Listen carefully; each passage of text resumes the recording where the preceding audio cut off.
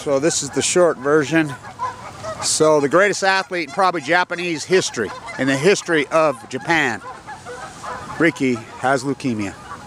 She's the poster child for the 2020 Leukemia Games. I named them the Leukemia Games many years ago. This is the biggest story since Fukushima happened. I'm doing Rentz's show today. I'm doing public radio today. I'll be all over.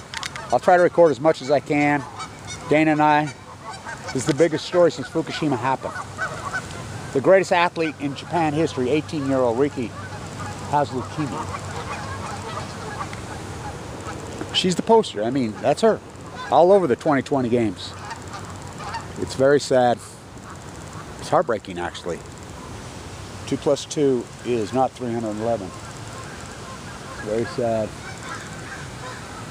2020 Olympics. The greatest ecological catastrophe in human history. 8 years.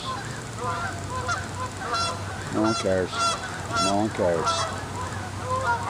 Not in the world cares. Just the United States. I consider Trump and Obama to be murderers.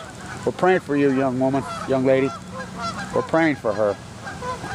We're praying for her. It was hard to dig this out, but we found, thank you to Tim Martin up there. So Michelle Grant's going to court today on 311 for calling her local news station to ask them why they won't talk about Fukushima. They called the cops and they scheduled the hearing on 311.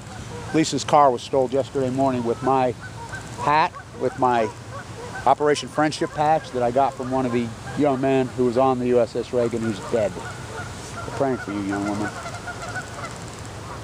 Stand tuned. 311. Oh no.